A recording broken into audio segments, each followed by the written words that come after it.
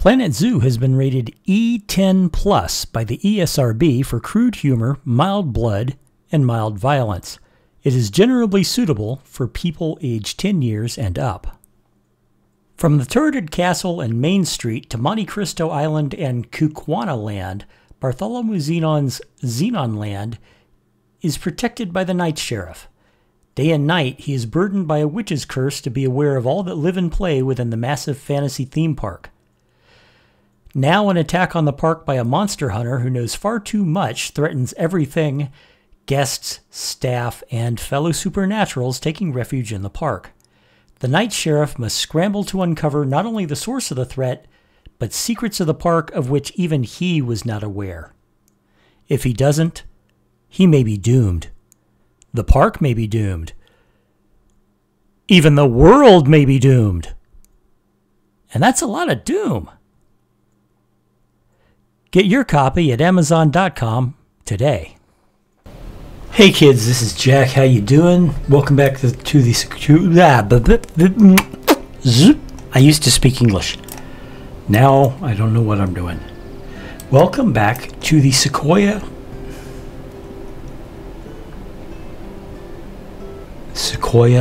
Park Zoo. I'm going to be speaking a little bit slower from now on because apparently my lips are stumbling over themselves. Anyway, like I said at the end of the last episode, what we're going to do is we're going to add a habitat. We have a lot of Arctic foxes. Hold on just a second. I think we have too many Arctic foxes for this space. We're going to add a harbinger. We're going to add a Jeez. Folks, honestly, I have no idea what's going on with me and my ability to speak clearly. But apparently it's just out the door right now. And I apologize for that. Oh, no. That's red fox. Wrong fox. Arctic fox. Here we go. And let's turn off the red foxes. This is more like it. Okay, so these are my base. 1, 2, 3, 4, 5. These guys are all going to get released to the wild. Okay. And that leaves 1, 2, 3, 4, 5 juveniles. Well, we're going to put everybody on birth control because ye gods, look at this. All right. Anyway, like I was trying to say before I kept fumbling my words, what we're going to be doing is we're going to be using this space and putting in a habitat for the European Fallow Deer. It's going to be a pretty basic habitat. I mean, deer are deer, and they don't require a lot of space, and they all have the same basic needs, and we've already put in 3 species of deer, so this will round out all 4 species of deer that you can find in the game right now. The reindeer, the red deer, the moose, and of course this deer species, which is the European Fallow Deer. It's been a couple of days since they made the announcement about the grassland pack. I am very excited for it. The animals that they're going to be including, I really like. I'm especially looking forward to. I like making habitats for the smaller animals, and you know they're giving us the 9-banded armadillo. Those live here in Florida. You know, I mean they're found in other places across the United States too. You know, mostly the southern United States, but you know they're a Florida species. Just like the raccoons and the skunks are, you know, they're not necessarily restricted to Florida, but they are definitely found in Florida. And I like, you know, being able to put Florida animals. My dream is that they add a bunch of other Florida species. I'd love to see, for example, the Florida panther. A lot of people don't even know that we have panthers here in Florida, but we do. We have panthers. And another good one would be like the key deer. Key deer are like micro deer. They're tiny. You know, they're about the size of your average golden retriever. My family and I were on a vacation to Key West, and we decided to go have a picnic because, you know, it was brilliant weather and the beach and all that number, and we're going to have a picnic. And as we were sitting down at this picnic table, you know, basically making a bunch of salami sandwiches and such, this herd of key deer, an entire herd of them, comes wandering through, and one of them is like walking up to the table. They have no fear of humans because for like the last 60 years it has been blatantly illegal to molest these guys. You don't touch them, you don't get in their way, you don't stop them from eating your begonias. You know, sorry guys, if they're eating your begonias and you don't want them to, well, too bad, so sad, replanting your begonias. But they're brilliantly, you know, and they're cute and they're adorable and they're deer. And I'd love to see them. The American crocodile, we probably don't need another crocodilian. Let's face it, we got a bunch of crocodilian species in this place, so we probably don't need another crocodilian species. But you know what? The more the merrier. What the hell? Okay, European fallow deer. Alright, and we're going to send them all to the zoo. Let's unpause that so they actually arrive. And then, let's see, I'm going to take one of these, because this is, you know, it's a pretty good design for a shelter.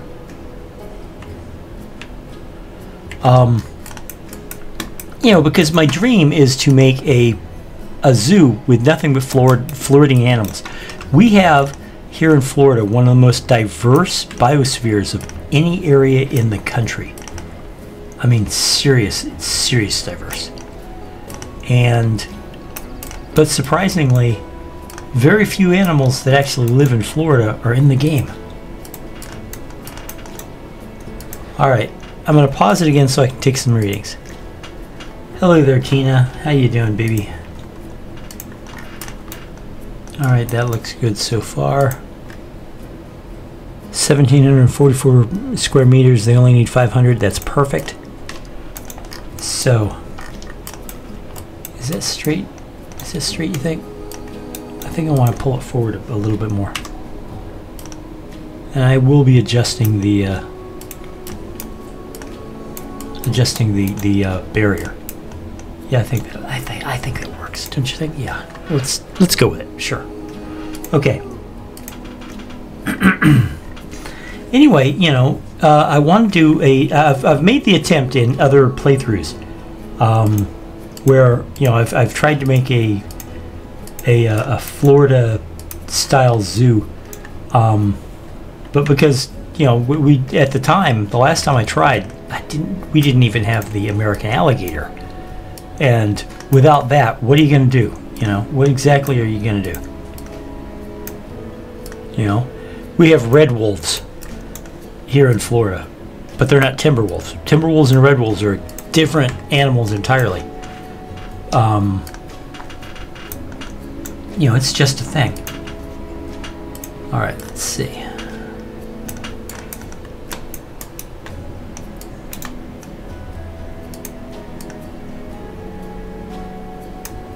Maybe if we do get birds, you know, I know we're getting birds as a exhibit species.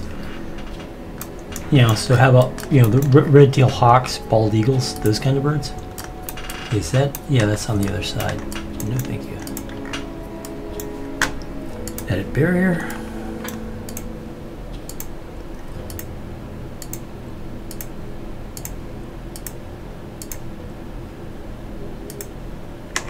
All right.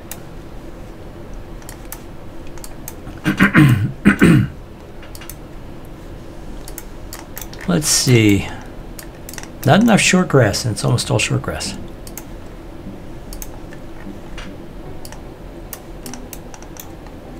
Too much long grass.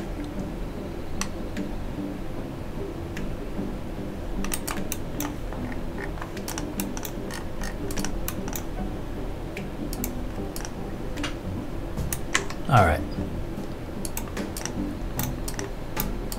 Let's put some stuff down, and then after I put some stuff down, I'll work on the barriers. Okay, there's our food thingy. We're gonna put a water pipe down.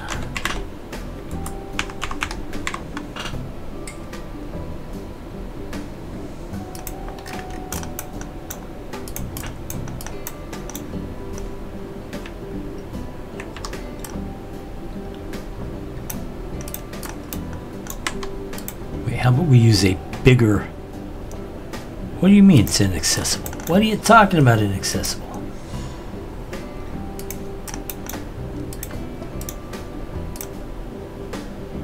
You see this? Inaccessible. Jeez, what the hell?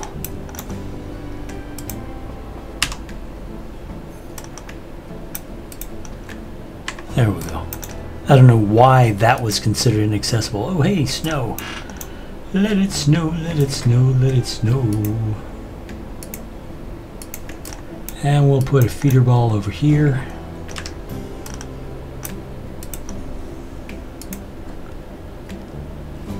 Okay, hanging.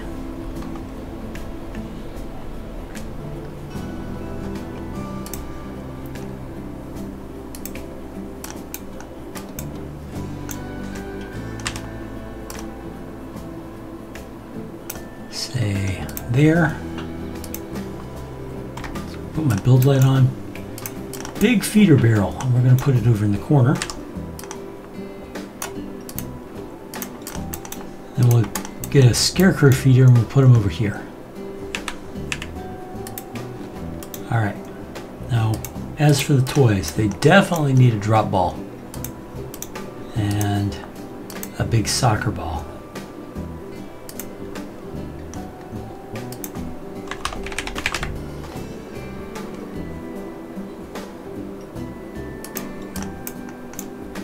We'll put this right in the middle, this here rubbing pillar. They can use that. And what's last? A skittle? Yeah, we'll give them a skittle. Skittle, skittle, skittle, skittle, skittle. Let's not lose the ability to speak English again. Alright. Now let's see what they need as far as plant life is concerned. They need coverage, but I've got enough plants. Well, you know what? I don't think I've got enough plants at all. So let's do this. Taiga. We'll see what I can find. I'm gonna have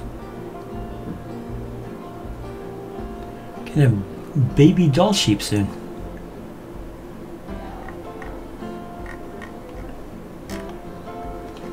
Alright, let's see.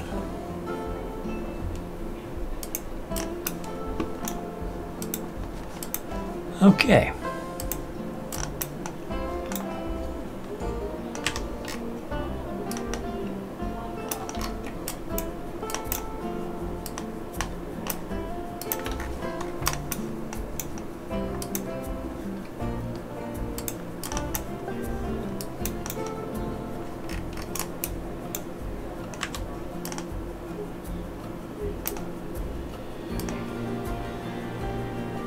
You know what, we're going to move this about here. And then, nope, not like that, not like that. Like this.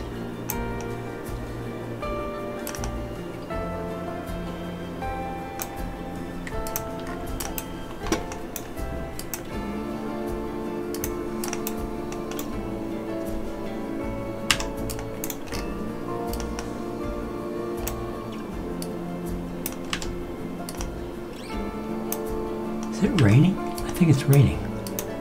There we go. Okay. Plants are up. Toys are up. Deer seem happy. They have shelter. Time to work on those barriers, guys. And I'm going to start with I'm going to start by going directly from this. It's It's not a complete match, but you know, it'll work. Wait, no, not that. This over here. We're gonna use this.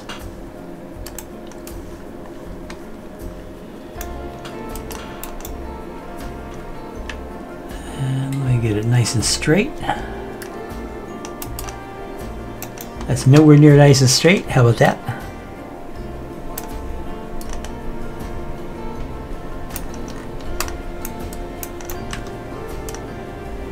So my brother Nathan and I spent all day today at the Reprise Zoo here in Melbourne, Florida. If you're ever in the area, it is a brilliant zoo. It's not a huge zoo, but it is sufficient. It'll give you some exercise, and it's got a nice collection of animals. Although I have to say, they had a bunch of Caribbean flamingos that were under quarantine. Holy shit, those stink. You know, it was like 20 birds and they're all in one small place. You know, I mean, the birds themselves don't mind being stacked on top of one another like that, as we know from this game itself, but they were generating a stink. And I understand why they were doing it. They were doing it for disease control. But still, it's like, ye gods. But otherwise, it was a really fun time. You know, found out that the crocodile, the American crocodile, Florida is the only place in the world where you get alligators and crocodiles in the same area. The American crocodile that they had at the zoo was named Gollum, of all things, like the character from Lord of the Rings. And I think that's just great. I think it's fantastic.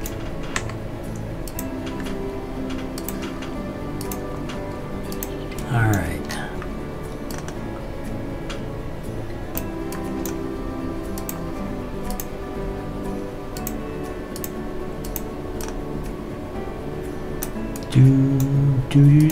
I have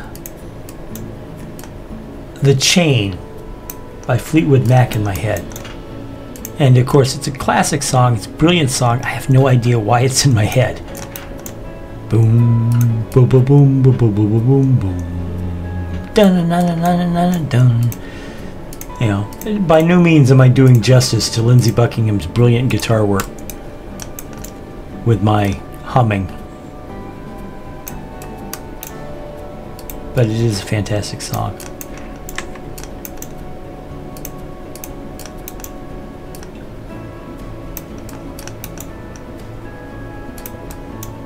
Alright. If I go silent while I'm doing this, I apologize ahead of time. I'm going to try and keep the conversation going, but you know how it is sometimes. Anyway, you know, we went to the zoo. Spent several hours there. Had lunch there. It was very nice. And I have to say, I love doing that with my baby brother. Nathan is, you know, he's my best friend. And I know that, you know, it's common for people to say, oh yeah, my brother, he's a great guy and I love him, he's my best friend. Well, I mean it. Nathan is literally my best friend. And the odd thing is, we are 10 years apart. So it wasn't like we grew up, you know, we weren't close because we're close in age, because we're not. You know, by the time he got interesting, and that's his term, by the time he got interesting, I was almost 30 years old. But the minute he, you know, and I gotta tell you, aside from doing the Big Brother stuff, he and I didn't really do a lot while he was a kid. But, you know, then he grew up. And I was an enthusiastic practitioner of the Big Brother stuff. You know, trust me. If he needed help, I was there. Especially if he was being pushed around by some asshole. You know, I don't care if you are 10 years younger than I am. You beat up my baby brother, I'm going to put you in the hospital. I'm not violent by nature. I'm protective by nature.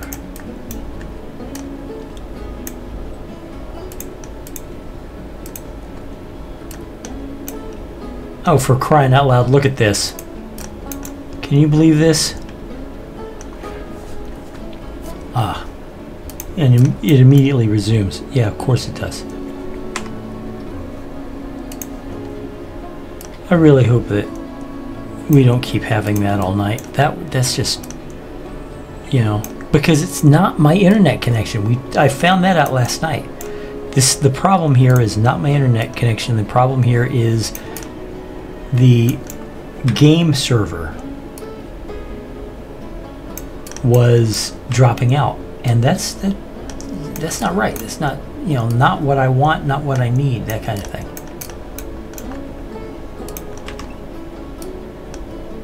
This is probably the most boring, repetitive thing to watch in the world, and I'm sorry, guys.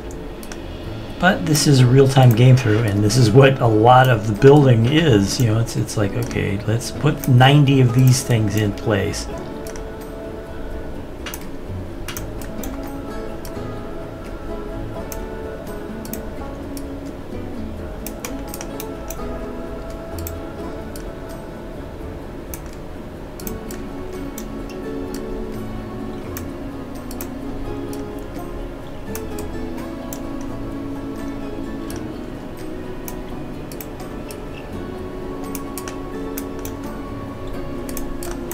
All right.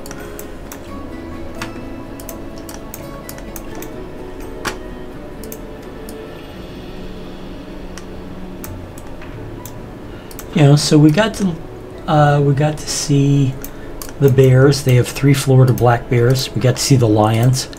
Those are big, big cats, I gotta tell you. I mean, I know lions are big intellectually, but yeesh, this thing was a monster. Okay.